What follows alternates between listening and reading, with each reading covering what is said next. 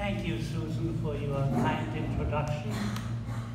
And I have supposedly your attention for a little while, and I hope that the story doesn't bore you. By the way, you know the definition of a bore? You ask him how he is, and he tells you. Well, there is humor in every sad story, and there are sad thoughts in every humorous story. As Susan mentioned to you before, I was born in Leipzig, Germany, and we lived a rather peaceful middle-class existence. My dad was at one time an officer in the Austrian army, World War I, and still have pictures of him in his uniform. And then came 1933, when Hitler came to the throne.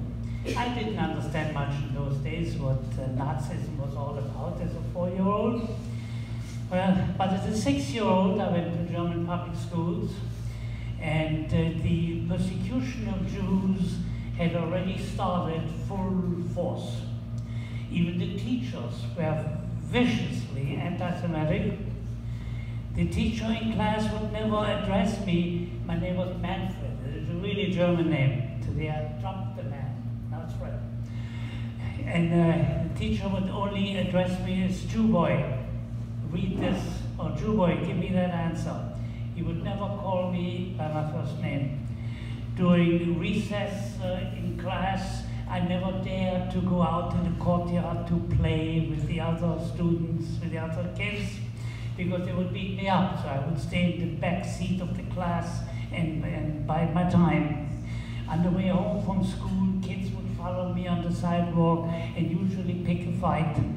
Every once in a while I landed a punch in somebody's face, but usually I got beaten up and came home bloody. My parents quite realized that we have to leave Germany. We simply can't stay in this country. No matter, my father was a decorated hero, nevertheless we had to leave. Well, my father applied for a visa to come to the United States. And in those days, it turns out that the United States was in a severe depression. So was the rest of Europe, and we did not get a visa into the United States. Instead, my mother, my brother, and I fled to Romania. We managed to get out there, which was still under an old Austrian Hungarian king, King Charles, and it was peaceful, and we got out of Nazi Germany. But the Gestapo was after my dad, and he fled over to France, because it was the nearest border to get across. And we thought we could get together then by train, but then the war broke out and we didn't see each other for 8 years. Well, here we are, we fled from Germany to Romania. My grandfather had a nice ranch, horses, cattle, dogs, chickens, you name it. And we lived quite a peaceful, simple existence. Compared to Germany, Romania was 100 years behind the times. Dirt roads, no electricity, no telephone. Germany was already quite advanced. Romania was not. But it was nice. We had a river in town, and I had my own little pony that we used to ride down and jump in the river. And one day, my grandfather asked me in his house, would you take your pony right into town and get me a pack of cigarettes and a newspaper? Well, I went into town, got the pack of cigarettes, got the newspaper, and the town drama was announcing the latest news on the city square. I was, at the time, I was 11 years old. I wanted to listen to what he had to say, and I walked over to the center square of the little town, and he said, the entire Jewish population of this village, and the little town, the name of the town was Seret. There were about 4,000 inhabitants, of which 2,500 were Jewish, and the rest of the Romanians, German colonists, and so on. All Jews in this town have to assemble tomorrow morning at 8 o'clock at Town Square with no more than 20 pounds on their back. And you will be marched, you will be recolonized. You have to live somewhere else, you cannot continue to live here. The reason for it was that the town where my grandfather had the ranch was about 2 or 3 miles from the Russian border. And the war with Russia was imminent. We knew it's going to break out any day. Here in the United States, you weren't quite aware of that at the time, but we sure were. Because the entire Romanian army, the Romanians had joined the Nazi Axis group, and they were together going to fight and occupy Russia.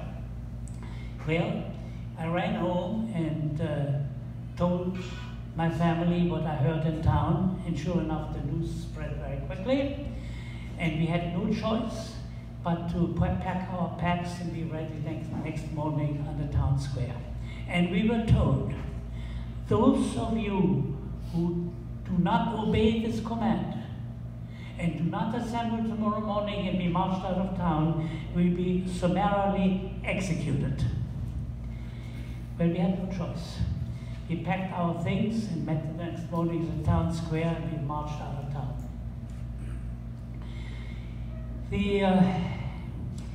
My grandfather's ranch was on a steep hill. At the top of the hill was a little church, and all the Romanian farmers that used to come into town on market day used to kneel down at that church and cross themselves and then march on to town to do their business. Right behind the church were big cornfields. I have a brother that lives in Germany now who wrote some books about that era, and he wrote that described in one of his books the exit of thousands and thousands of Jews marched out with Romanian soldiers with their ready rifles guarding us. And we all passed that little church on the way out of town. And behind that church was a cornfield. And there were some scarecrows in the cornfield. And my brother's book writes a little story where Jesus on the cross looked out at the Jews being marched out of town. And he couldn't understand what was happening. And so he talked to the scarecrow and saying, "Scarecrow, what's happening here? Why are these people being moved out of town? What's happening to them?" And the scarecrow laughed and said, "Jesus, you don't understand the realities of our life. You gave us a good message, but apparently not too many people listen to it." So, sure enough, we were marched out of town. And some old people that were bedridden couldn't possibly march out of town. They stayed behind on the assumption that, sure, the police is going to come by. They're not going to execute the old bedridden people. After all, they're human beings. And somebody had to stay with them to feed them or whatever. Well, the next day, however, the police came by various homes in our town where some old bedridden people had stayed behind. They dumped them all on a horse and buggy, marched them down, rather with the wagon down to the Jewish cemetery, and they were summarily all shot into a grave. Followed by all the young people that had stayed with their parent, they also got shot into the grave. We didn't know about that until after the war, because we never saw the town again until the Germans and the Axis lost their power. We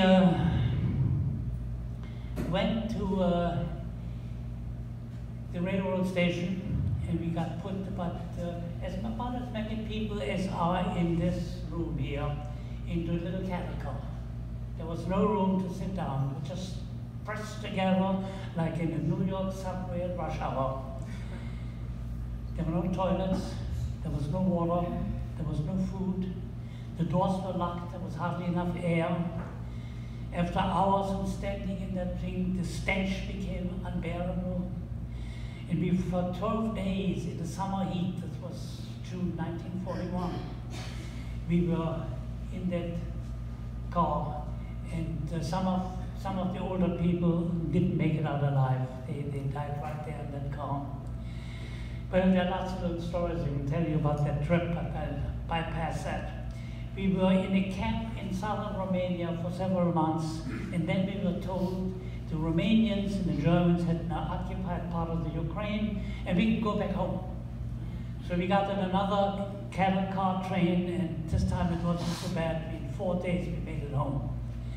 But they wouldn't let us back into our town because our houses had been plundered, and our old people had been executed by the local police. They didn't want us back in town. So we had to stay in a neighboring town for several weeks. And then we got the announcement that we will be deported again, this time into newly occupied Ukraine. And this was November.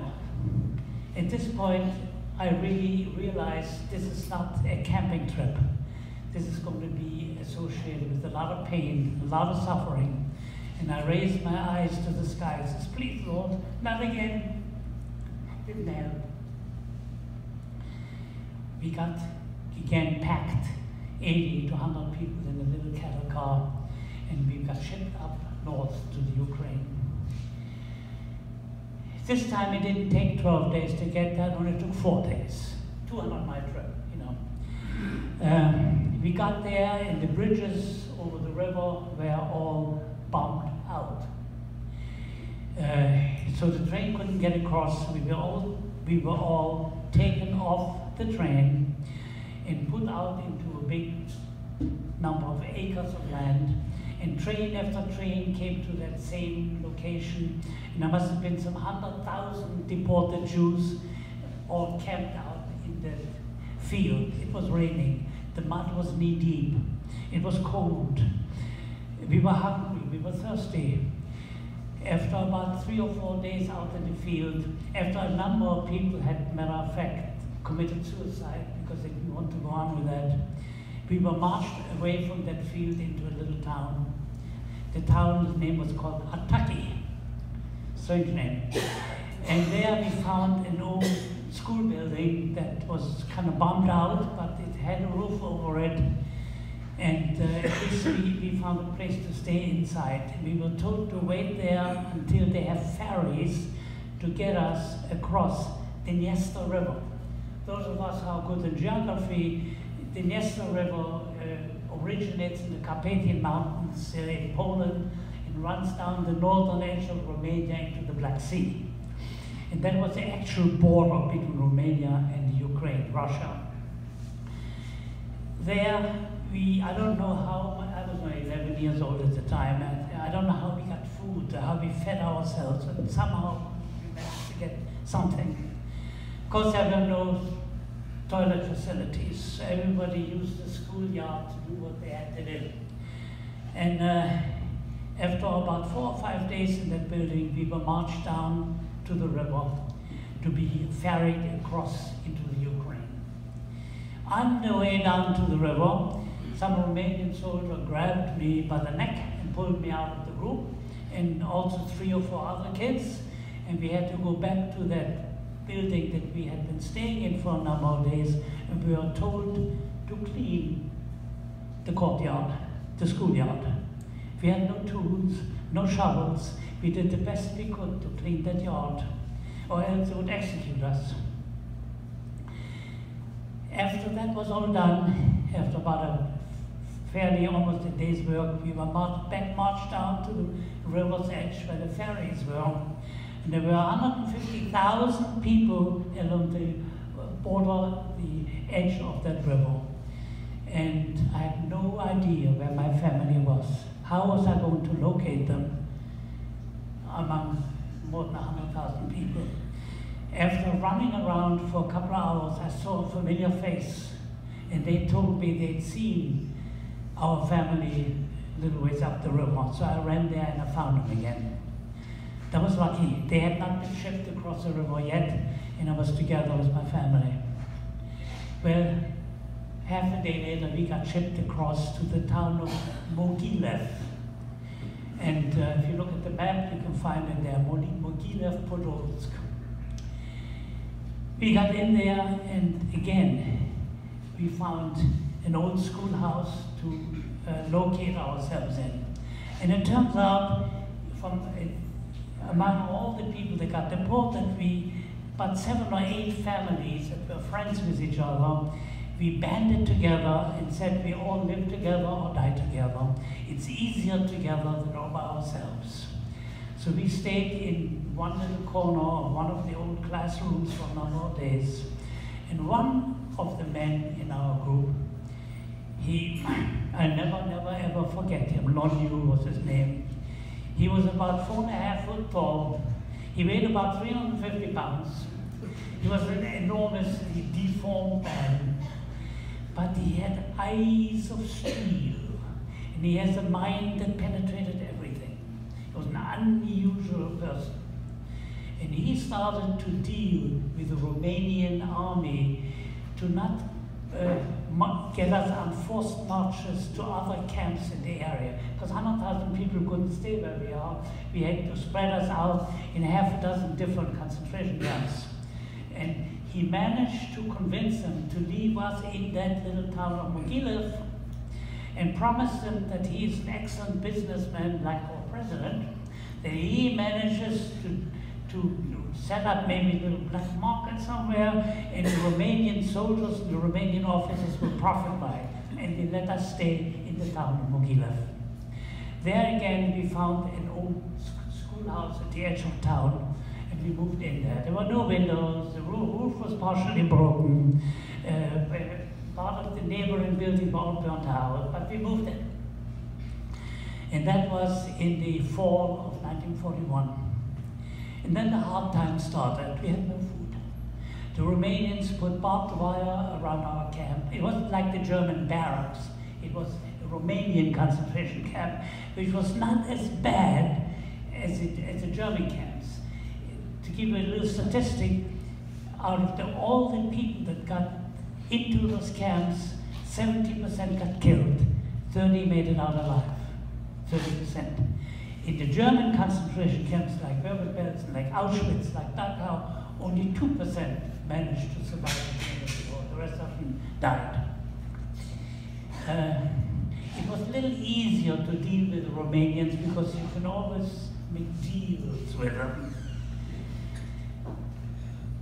At this point, I remember a little story that was told about the different cultures in Europe.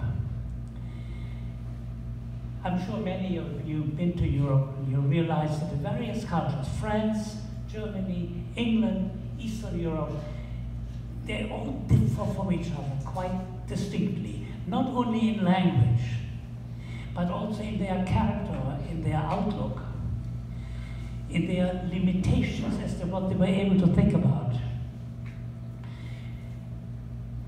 The story goes that during the French Revolution, after the French Revolution rather, 3 men got condemned to die under guillotine.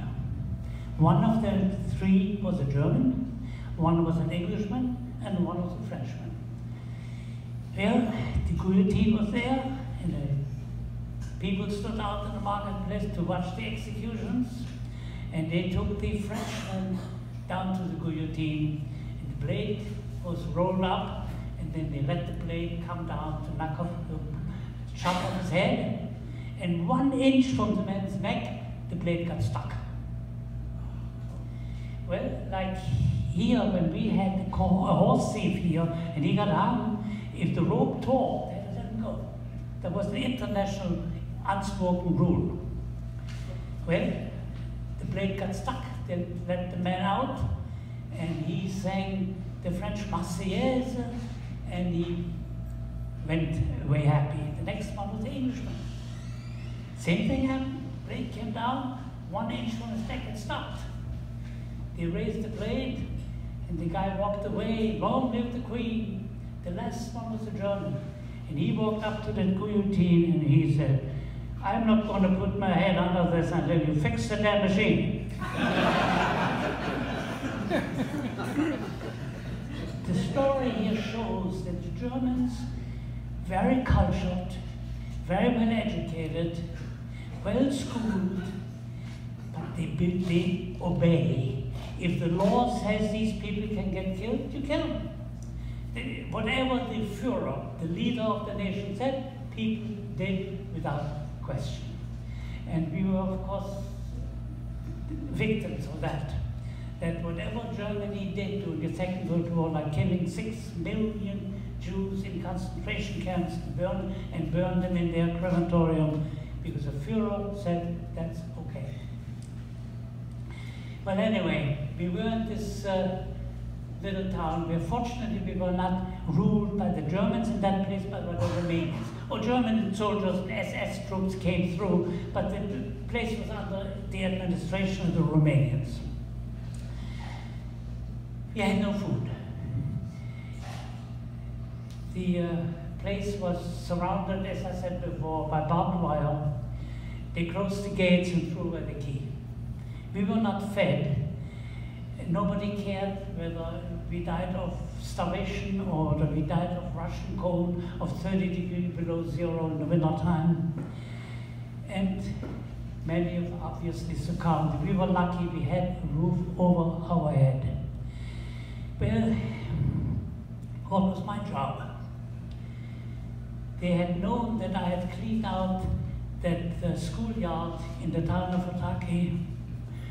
And in the place we lived in, there were no restrooms. We had a latrine. Fred is an expert at latrine cleaning. So I became the latrine cleaner. And that's what I had to do, and that's what I did. Unfortunately, there is a disease in those days that one catches from latrine cleaning, and that's typhoid fever. So months after I did that work, I got typhoid fever. And it started out with a terrible headache and a very high fever. And you know, this school building had several little buildings next to it. There was a physician there, Dr. Goldstein, remember him? And my mother called the doctor, come look at our boy, my boy had typhoid fever. He came in, and of course he had no medications, he had no instruments. What can he do? Except he looked at me and said, yeah, the kid has typhoid fever. Chances of survival? Almost non-existent. So what they did was people who had, it's very, very contagious.